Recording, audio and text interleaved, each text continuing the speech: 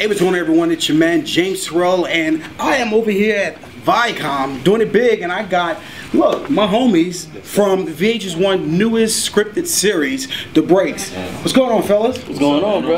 I see that you all have a great relationship. It's almost like a brotherhood. So I can just imagine how it is on set when you all are actually filming. Yeah. So tell me, you were on Power, now you're here on The Breaks. That's right. What's the big difference? Having bros around your age that you can actually enjoy the set with. I mean, like you said, like I'll say the similarities, I'll say the difference. The similarities is that, you know, even on Power we had a family and we all came together and we were committed to making what it was that we were doing great. Okay. And then the blessing of this opportunity is that all these guys are my brothers, we're like similar age. So we have fun and we have the same jokes, where it's like, you know, like I'll talk to O on set, he's like, I ain't got time for that. You know, he's like, I ain't got time for that. But with these guys, like, we kick it, we hang out, we share similar interests, so it just makes it even more fun. We crack the same jokes. That's what's up. So you all are working with a veteran in the industry, Wood Harris, man.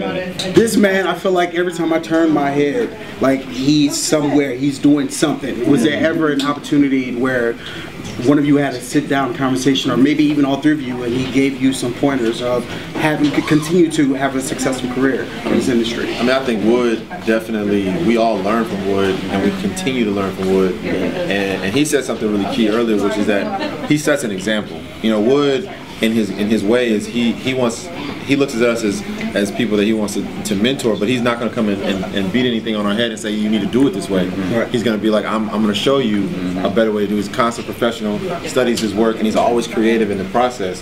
So he really just set the example in that way. Yeah, good. That's the answer. Yeah. Right. Some people talk about it, and some people lead by example. Yeah. I think he's a great leader by example. Yeah. It's nice. So you all are on it's a scripted series about hip hop. Yes, sir. And this is a question for all three of you. If you had an opportunity to work with any artist, dead or alive, who would you work with, and which track would it be? That's a good question. And you could have been featured on any song. That's a great question. Who would it be, and what track? Man, I gotta say Biggie. I would have loved to be on I Got a Story to Tell with him. Even if I was just laughing in the background, like,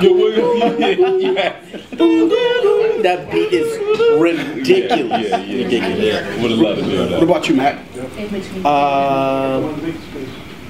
Michael Jackson probably. Oh, MJ. Bro. okay, you just went to the top, huh? Gotta go. It's the king, bro. Yeah, the king. Okay.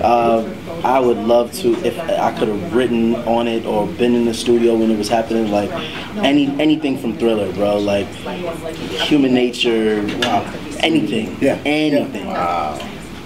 I mean, I can't even really top that. It's like, I mean, honestly, like, I would just jump on Mack's bandwagon right now.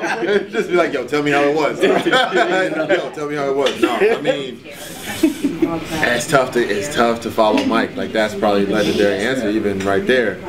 I would have to say the same, man. Okay. I think Mike is the greatest.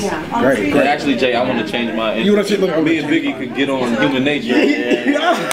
Ridiculous. What? I mean, that's Human Nature remix? Yeah. Oh yeah, that's ridiculous. But can you imagine Biggie and MJ in the studio together? I can see that. Crazy. I could see that too. I can see that. I could see that too, because you know when I knew Mike was like a regular dude. Right. When I seen a video of him like doing something to R. Kelly, I forgot what song R. Kelly had, but MJ was in the back singing the whole R. Kelly song. Right. So you could tell he liked urban music. He's part of the culture. Well, you also hear stories about how Mike used to hit people with those like one-liners. Like they'd come in and meet him for the first time, and he would just make them nervous. And be like, "That's what you gonna wear?" Like he'd be like, "Yo, Mike."